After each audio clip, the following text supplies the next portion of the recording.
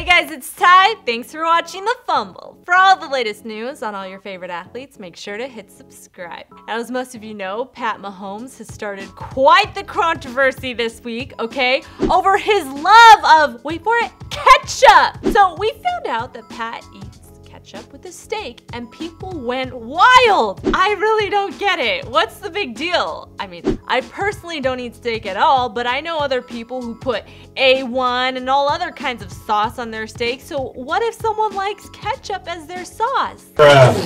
When he was asked about his love for ketchup and the media attention it's getting, he made things worse by saying, I don't think it's that weird, but I put it on my macaroni and cheese. People seem to think that's a weird thing. Some people think that's disgusting, but it's good to me. Okay, now you just took it too far. Macaroni? No, I'm kidding, because I actually really feel you on that. I personally prefer to put hot sauce on my mac and cheese, but yeah, it's not weird. What's weird is the fact that this whole thing has sparked the Mahomes challenge, where people are just putting ketchup on any and everything all willy-nilly. So today, we're gonna go ahead and go over some of the craziest ones. Tyreek made Patrick lunch.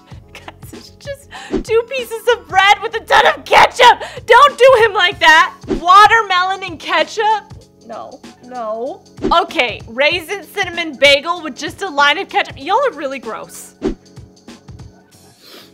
This is gonna be terrible.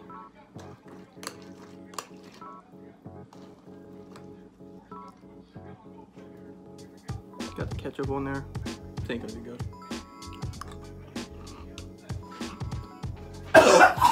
Cinnamon Toast Crunch? Arrest him. Here's what I know. This man better get an endorsement deal with Heinz, because you know for a fact their stock went up after this week and this challenge.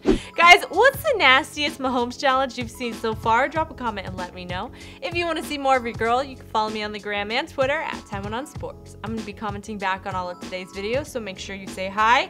And yeah, make sure you're subscribed and in the Noti gang for a shout out. Much love, fam.